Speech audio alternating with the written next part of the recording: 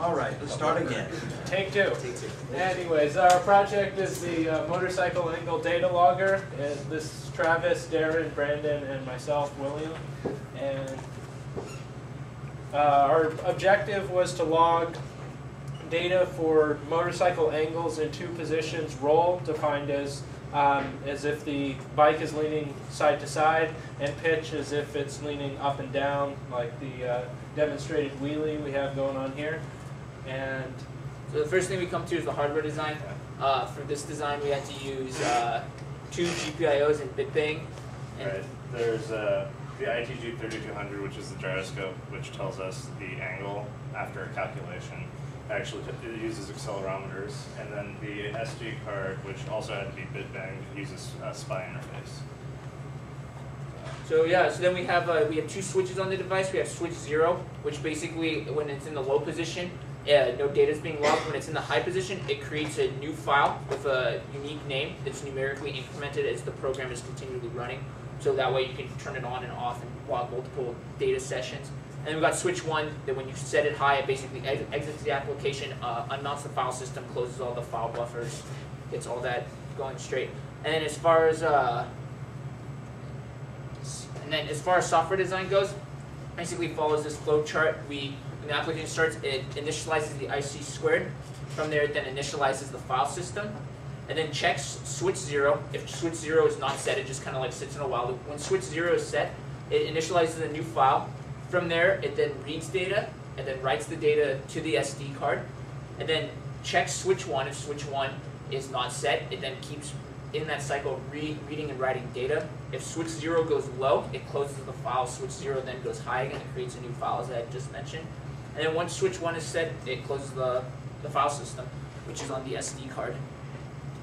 So the ITG 3200 is the gyro we used. It's a three different gyros on it for all three axes, but we only decided to use 2 of them because we decided that you wouldn't be able to pick anything up from the y-axis or the z-axis actually, because when you're turning, there's not much of acceleration there. Is what this gyro picks up. It's not actually a position; it's angular acceleration. So we have to do some calculations to actually try to get position, and we'll talk about that later. And it uses, like I said before, it uses IC squared, which unfortunately, because Xilinx doesn't provide a module for it, we have to BitBang it, which had its pros and cons. It's a little easier to debug, but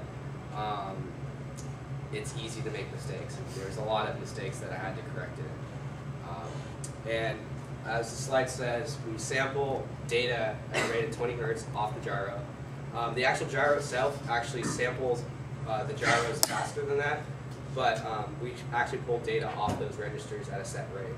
And we're not taking advantage of the interrupts that are provided by the gyro or anything.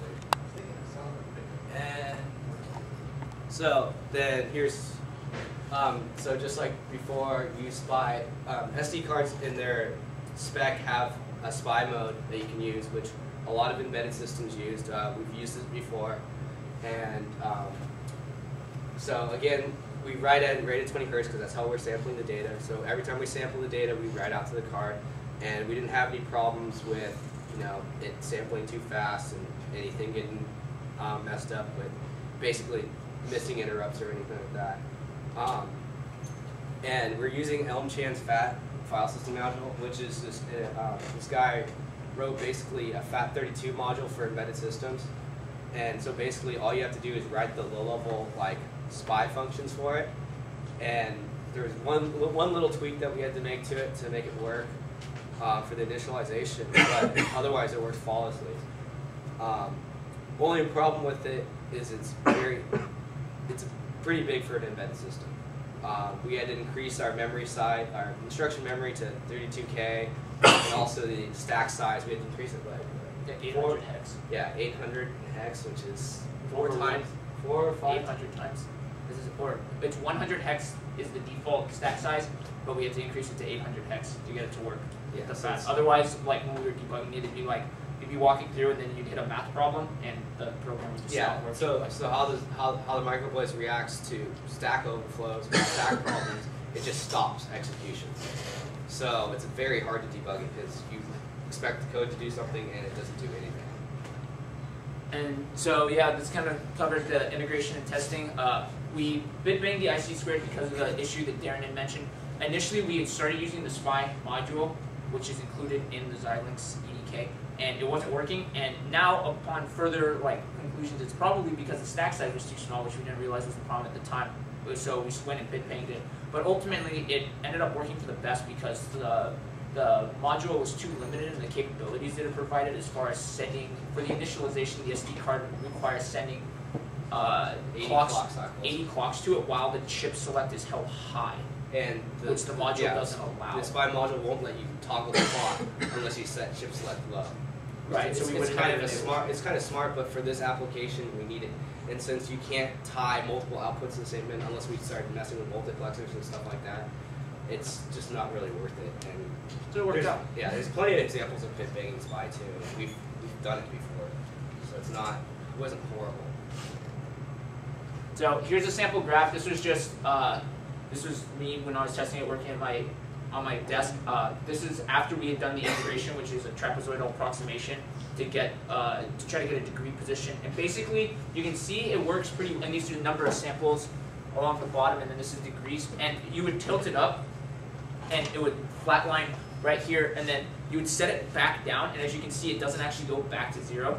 And that's the problem that we encountered, which was drift. So in order to do this properly, you need both accelerometer and a gyro. Yeah, to account for drift, and it's a known thing, and it's called a Kalman filter is what they commonly use, where they use the data from both devices to account for this. Because you notice every time it starts moving that it just gets more offset. Because this is going to about 20, goes back to 0, but you see now everything's offset by about 5 degrees. And you see that it just messes up. Like when we initially tested it, we went to 45, 0, 90, 0, and you can see after that first movement, everything would be offset by like 15 degrees or so. And then next time you move it, it'd get offset by another amount.